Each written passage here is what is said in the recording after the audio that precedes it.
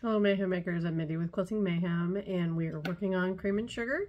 We're up to the setting block. So Starshine setting number 1 is what I'm going to talk about today. So you have all kinds of blocks. You should have 2 of each. I only did 1 because I've already done the quilt, and so this is just to show you how it's going. But so separate them into 2 piles. So you have 2 matching piles of your blocks, 1 through 5. And then what will happen is you're going to start making pieces that are going to be added around it. Okay, so we're kind of adding to these blocks, giving them a little extra zing to them before they go into the quilt. So this is kind of a fun part to do. Super easy. So you'll knock this out, have it done in no time. You're going to cut all your fabrics, so you'll have some bigger background triangles and squares, and then you're going to have 2 different colors of these smaller triangles. So you're going to make 2 different sets because they're going to face opposite directions up the triangle when you go to put them together into this unit. So we need to, have the lighter color here and a darker color here. So you can separate these into 2 different sets. Make sure you lay them out correctly. So when you go to do it, you want to make sure essentially these, I had the colors correctly for you, 90-degree angle going up that way, and then you lay them right sides together. So essentially what will happen is you're going to have 2 sets where you're going to sew from this top to this bottom, and just make sure all your sides are lined up evenly with the light color on top, and you're going to do 2 sets of those where the dark color is going to be on top. All right, pretty simple. And you're just going to go top to bottom. All right, 1/4 inch seam, maybe a little bit scant, give you enough room so they all measure up correctly in the end. So I'll sew those up.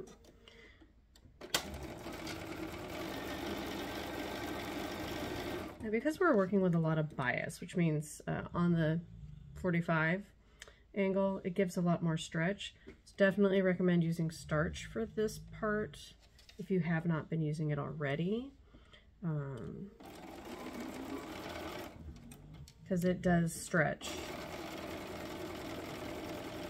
very easily, and that starch will kind of keep it a little crisper, not as stretchy. But you're essentially going to end up, once again, if I can get my colors going correctly, 2 units like this, and I will clip off these little dog ears. But, so, half are going to look like this, half are going to look like that, all right? You'll press those so they're all pretty, and then you're going to take your bigger triangle, and we're going to make sure, if you watched a video for block 5, we're going to make sure that we lay things out before we sew them, all right? So we're going to make sure the lighter triangles are towards the center of this triangle, and the darker colors are out to this point. Now my tip for this, if you're nervous about lining them up and getting them sewn correctly, do a little bit longer stitch, so if you have to rip that stitch out, it's not as painful because you can always go back over and stitch it again with a regular stitch. So if you're a little worried about this part because you're working with all these angles, trying to make everything work, just do a bigger stitch. Do like a 4 instead of a 2.5, and make sure it looks all nice and correct, and then you can just go back and stitch it again with your regular 2.5. Now my trick, I lined up this top point, and it's going to have this little dog ear at the end. That's how I made sure it all lined up nice and pretty. So you have your big triangle, you have this unit, line up this corner, and it's going to have a little bit excess, about a 1/4 inch is what it should have at the end, and then just take it to the machine and sew a 1/4 inch.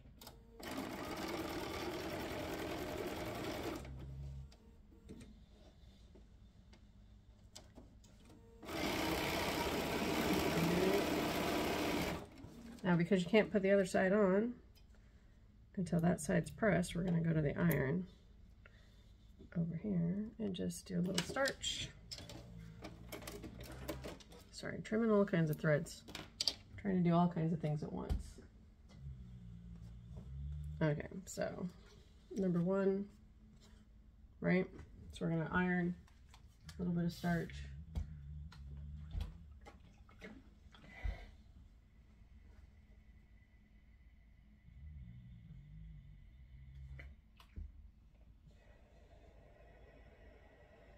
Press. If you're pressing one direction, I'd probably press outward, since the center is lighter. Okay, so you're gonna have this little bit that sticks out, and that's okay, because you're gonna trim that later. So then, for this guy, we're essentially gonna do the same thing. I'm gonna lay it, and I'm gonna match these top corners. So in the end, you're going to have kind of a crisscross of dog ears, and that's what you want. All right, so we're just gonna line it up. We're gonna go sew it. It is a little stretchy, so don't pull necessarily on the top or bottom piece, because it will just distort it. So don't be aggressive in handling that piece. So like here, I'll show you. So over here, you don't need to be like pulling, because look how much that guy stretches. That's just crazy. We don't need that much. So we're just gonna lay it and just hold it so it stays straight, but not actually pull on it. Okay, we're gonna cut it and press it. And that's what's going to end up looking like this, okay? Ta-da! All right, starch, press. So you're just going to make a bunch of units that look like that. And then half of them are going to get squares attached to either end, and half are just going to stay like this. Okay, so you're going to make this unit first, and then split them in half, and so a stack of these will be set to the side, and then the other stack you're going to add these squares. So I need to do that to at least one of these. Oh, I didn't press my, I was like, I'm missing piece. I still have triangles I need to press. Oh. I need to learn to caffeinate better before I try to do videos for you guys. All right. So, get those guys pressed.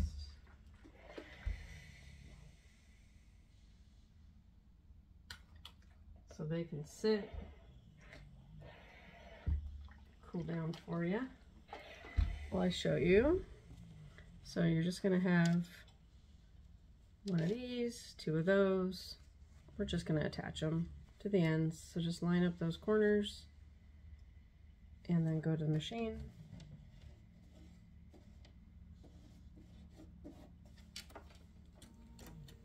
Get them nice and even.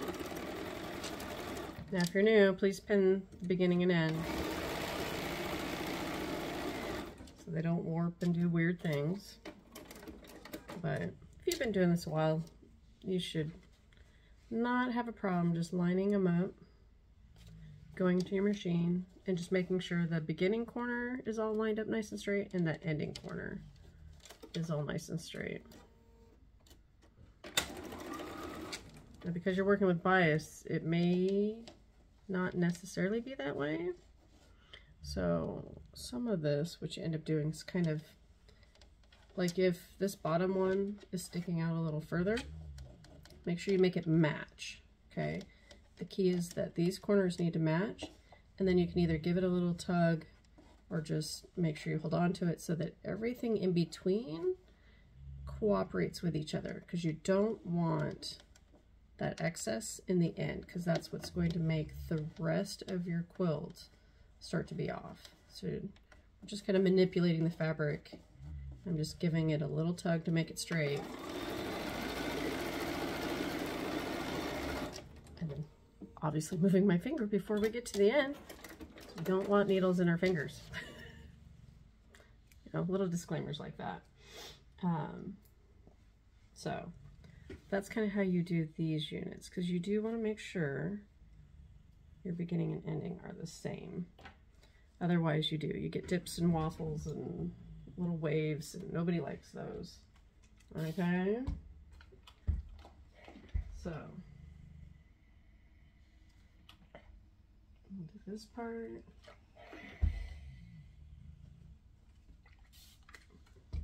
And it really doesn't matter which side I spray that starch. I'm just getting it into that seam. I could have flipped it around. It doesn't matter.